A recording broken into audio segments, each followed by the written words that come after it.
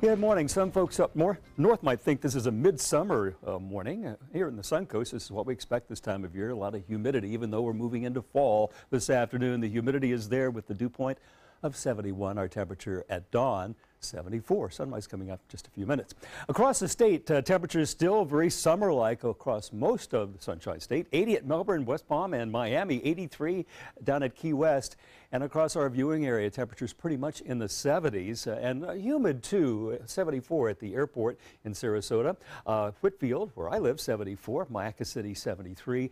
And as we move down to southern Sarasota County and Charlotte County, Boca is quite warm, I think, because surrounded by that warm Gulf of Mexico waters, 77 at this hour.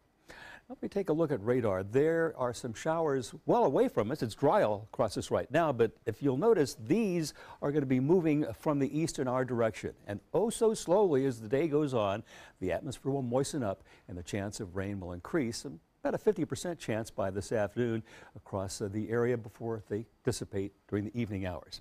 Now, this is the infrared image showing the higher clouds, and the winds aloft are blowing this way. At the surface, they're blowing this way. That's why we'll see those showers and thunderstorms come our way.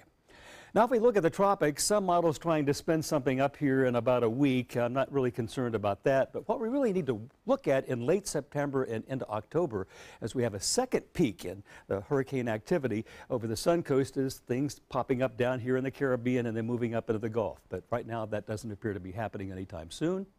And this is Hurricane Maria, still a Category 3 storm skirting the Turks and Caicos, predicted to rain well offshore, and this is what's left of Hurricane Jose, now producing tropical storm force winds like day after day for New England. It's been just miserable weather from Halifax and Nova Scotia, Maine, the coast of New England, even down along the Jersey shore.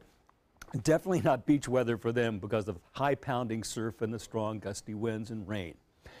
Right now, Maria has 125-mile-an-hour winds moving to the northwest at 7 miles an hour. It's a Category 3 storm, and this is the fortunate thing. Its current predicted path keeps it off the Atlantic coast and even keeps it away from Bermuda. So it's going to be a fish storm, we're going to hope, still sending high surf along the Atlantic coast. And we have high confidence in this forecast because all the models, or pretty much most of them, are in agreement with this path. There are a couple outliers that try to move it east, but the red lines are the more reliable models. The yellow ones a little less reliable, and you can see most of them are producing, going right off the Atlantic coast, well away from everyone. And there's our futurecast showing the spiraling bands of Maria, improving conditions over Hispaniola as it moves away. However, the Turks and Caicos are getting some fairly strong winds as a result of it, but it's going to be a peripheral storm for them. Look at the easterly flow over the Suncoast, over Florida, bringing those showers and thunderstorms not only this afternoon, but tomorrow afternoon as well, and a little less chance on Sunday, but it's still going to be a pretty typical weekend coming up across the Suncoast. Now, if you're going to the beach, speaking of weekend, great day to go out. Both tomorrow and Sunday with north winds 10 knots on the open water if you're on a boat, seas 2 feet, moderate chop because of those easterly winds on bay and inland waters in our interior lakes. Afternoon thunderstorms possible this afternoon, high of 88, water temperature at the beach 83. And here's my forecast for today. Topping off upper 80s to near 90 with a 50% chance of showers and thunderstorms, just about on the money for what we'd expect this time of year, and northeast winds 5 to 10.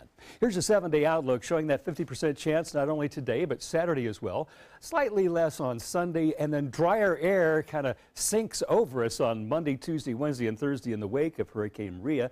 So I think it might feel a little more like our local autumn weather when that gets here. That's your weather, right?